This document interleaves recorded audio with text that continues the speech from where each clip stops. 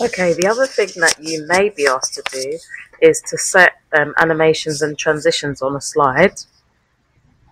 So, for example, on a bulleted list, it's quite common that you're asked to create an animation so that your slides, your bullets appear one by one or at the same time. So I'll just show you how to do that. So you go to the slide that you need to create the animation on, and if you go to animations and click on custom animation, okay, and then you just highlight your list. So say this was the list I need to animate. Here you've got animate and a drop down, and then you've got different animation effects. So I've got fade, white, fly in, or I could customize. And you've got two options under each type of animation. You've got all at once or by first level paragraphs.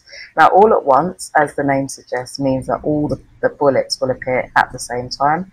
By first level paragraph means that each of these bullets will appear one by one. So if I press play, you'll see, okay, so we get the first one, then the second, then the third. As opposed to, if I was to set this, I'll just remove that. If I was to set this to appear all at once, okay, and then if I just play that, they appear all at the same time. So that's the difference between the two. I'll just show you, if I do this by first level paragraph, you'll see the numbers here when you're on the animation tab. If you come out of the animations tab and close this, you won't see the evidence. But if you need to take a screenshot, you must go from the home tab, close that, I'll just show you again, home, so we're on the home tab, go to animations, and custom animations will bring back the evidence. And you need to snip this slide like this, showing the numbers there. That's the correct evidence for this.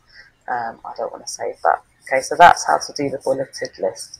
The other thing you'll be asked to do is maybe apply transitions. So in the animations tab, you also have slide transitions. That's how the presentation moves from slide to slide when it's actually being shown to an audience. So if I click on this little drop down, you've got various transitions you can use. So I'm just going to choose any one, it doesn't really matter. And I want to apply them to all. So you've got various options here. I'm going to apply them to all. And so if I run my presentation now, as I'm clicking through,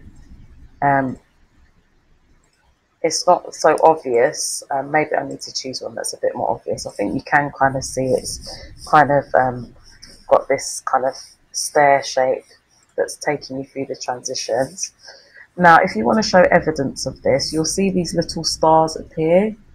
On your computers, you've not been able to see that because of the way that the desktop is set up. It affects the features in PowerPoint.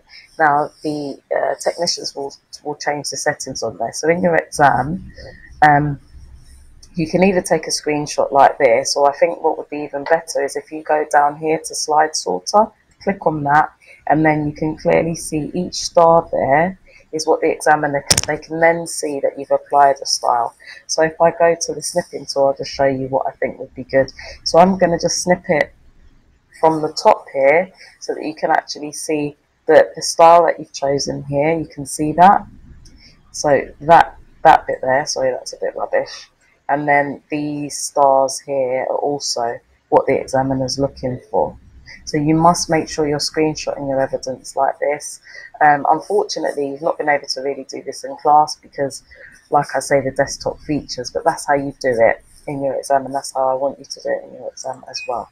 So that's how to set up transitions and animations.